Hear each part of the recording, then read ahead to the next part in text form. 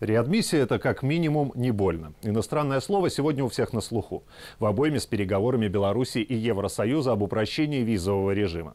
Для тех, кто не хочет вникать в значение термина «реадмиссия», скажу проще. В переговорном процессе стороны сделали шаг вперед. И это шаг доверия. Как есть, так есть. Здравствуйте. Теперь для тех, кто хочет понимать. Реадмиссия – согласие государства на прием обратно на свою территорию своих граждан, которые подлежат депортации из другого государства. В данном случае из Евросоюза в Беларусь. В некоторых случаях процедура распространяется и на иностранцев, при условии, что они ранее находились или жили в Беларуси.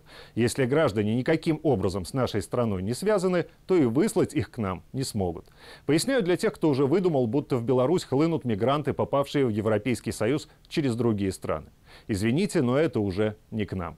Эксперты из Беларуси и ЕС договорились о формуле соглашения о реадмиссии. В случае его заключения наша страна получает двухгодичную отсрочку по исполнению обязательств. Документ должен быть подписан в пакете с соглашением об упрощении визовых процедур.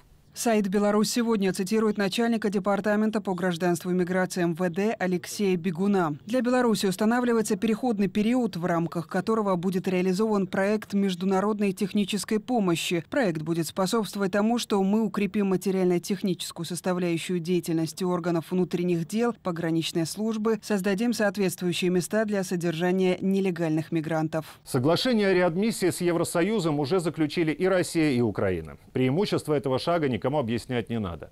И без знания тонкости дипломатии понятно. Лучше заплатить за шенгенскую визу 35 евро, чем 60.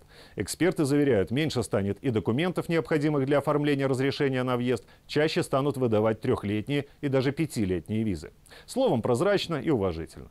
Разве что пока непонятно с датой вступления в силу новых правил. По самым смелым прогнозам, соглашения о реадмиссии и упрощении визового режима могут быть подписаны уже в этом году. Как есть, так есть. До свидания.